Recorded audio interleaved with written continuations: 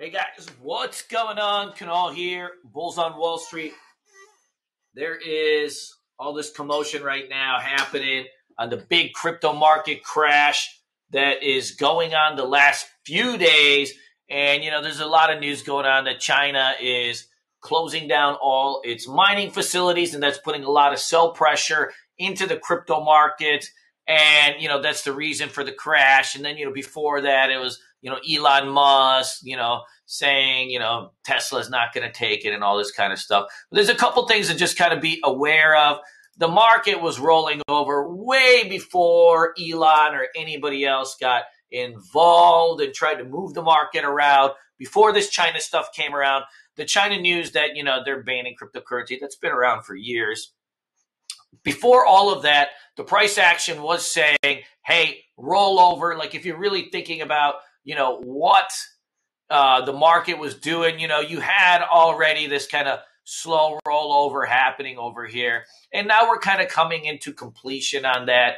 The good thing is that we are getting into some spots where there could be some potential buy spots.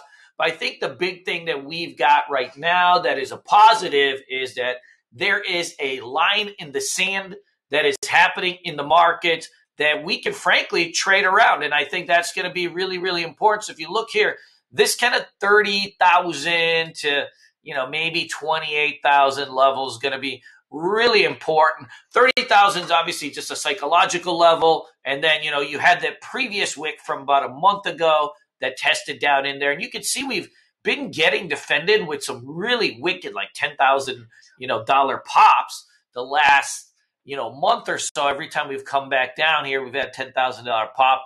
And now we're kind of coming back down again. And so it does feel like, okay, when you're in it, that the world is ending and, what the heck are we going to do? Remember that these are just trading instruments. It is no different than, a futures contract, a stock, or so on and so forth. I know a lot of people are, into this as the future and so on and so forth. And maybe it is and maybe it isn't. But, as our job as traders and investors is to, of course, time things perfectly. You could be in the best coin in the world, but if you don't got it at the right price, then what is it? So what we want to be doing is trading around these levels and making sure that we're protecting our capital so that when the market bottoms out, you have a full load of cash to come in. And, we saw this like really previously, for a lot of you guys, like, have been with me for a while. We've had our cryptocurrency chat room and Discord room for, years.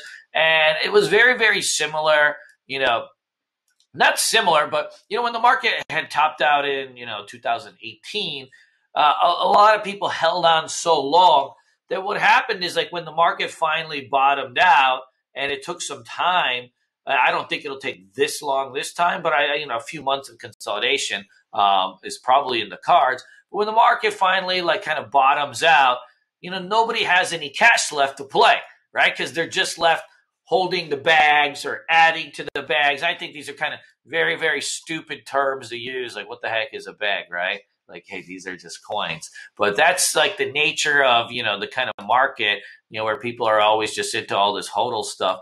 And that's not really the case. What we got to do is just trade around these levels. And so we've got a spot here at 30,000. If we hold, we may get a little bit of a dead cat bounce.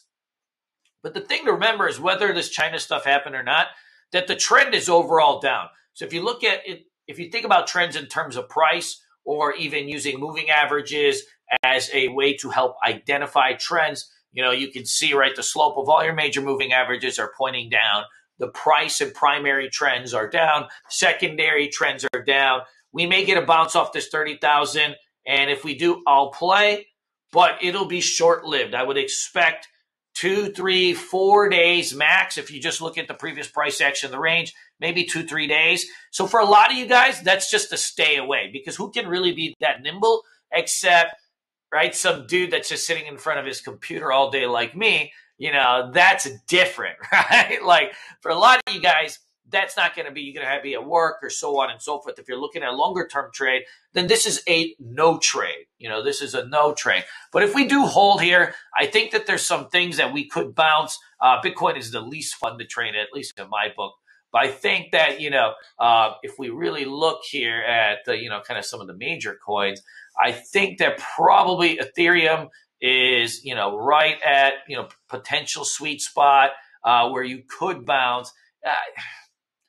Do you want to be just balls deep on this thing? I don't think so. But I do think that we're just like right in an area. You can see here, you get your 200-day moving average. You broke under the lower Bollinger Band, and, you're obviously very, very oversold. You've got a couple levels down here to watch, maybe 1,700, maybe this 200 SMA. If they hold, and don't mind my squeaking chair. I'm at my parents' house visiting my parents, and this chair hasn't been used for quite some time. So it's a sneaky McGee over here. I think this could be a potential bounce, possibly BNB. I would stay away from all shit coins right now, like anything under 20. You want to stick, like when you're trading this stuff, and you can see the market's just crashing right now. When you're into this, you want to be trading the big boys with the liquidity, because they're all going to move around similar. So I would think like either BNB, ETH, maybe even SOL if you really want to feel like very speculative. But how you want to time this is once you have your levels down, then what we want to be doing is looking on smaller term time frames. I use a 15-minute chart and look for some type of reversal pattern, either a W, which would be like a double bottom with a lower high, or some type of rounding pattern.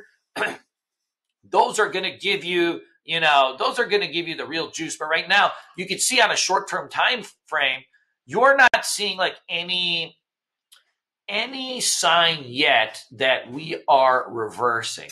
We're not seeing any sign yet that the price action is changing.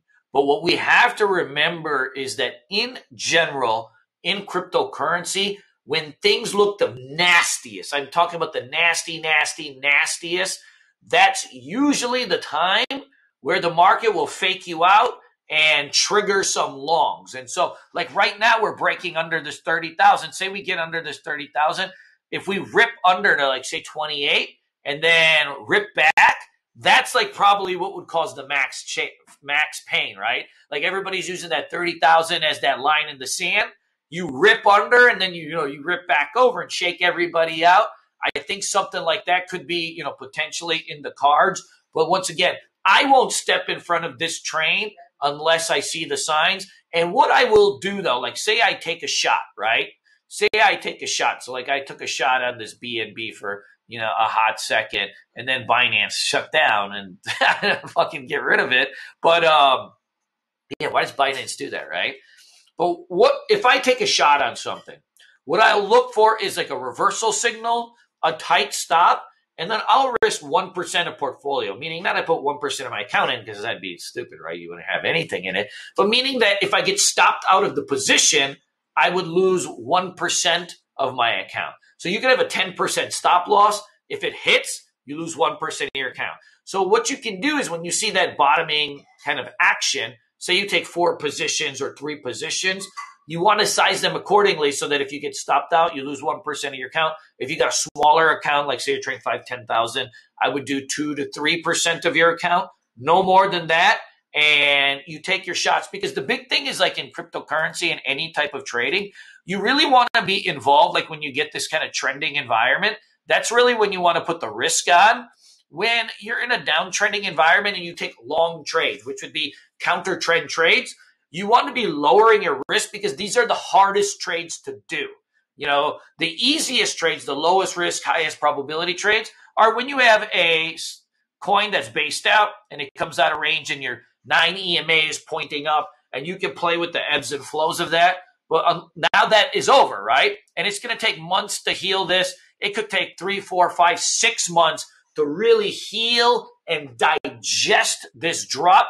Bottoms are never an event. They're usually a process, meaning it takes time to heal these things. So don't step in front of the train, guys. There'll be a trade in it somewhere, but it'll be a quick counter trend trade. The real money is made in run-up markets, right? And we're not in that. Right now, anything we take would just be a little scalpy McGee. And the biggest thing is to keep your powder dry. When this market does bottom out, you get that basing action, you get the trend. That's when you want to come in hot on this. Till then, leave it alone.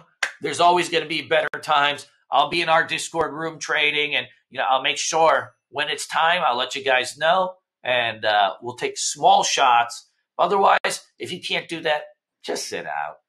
Just sit it out. Be in cash. Cash is nice. Cash is nice. You'll find yourself, especially if you missed a big chunk of this run. How many coins have there been? Like, man, I used to trade like this fucking dot, right? And it was like a few dollars, and it goes to like $50. And of course, you never hold the whole way. You sell early. We missed so many of these, right? Like, this Matic, we used to trade this thing at 4 or 5 pennies, right? And it gets at $3. We missed all this run. So this like big pullback is actually awesome. We may get a chance to redo this and do it right. How many coins have we had where we sold and then it went up like 10x, again, right? So we're going to get a chance to relive all that. So that's the positive. Let's keep our powder dry, and we're going to have some fun when this market bottoms out. Till then, be on watch for a short-term reversal. That short-term reversal will just last a couple days, though. Take care.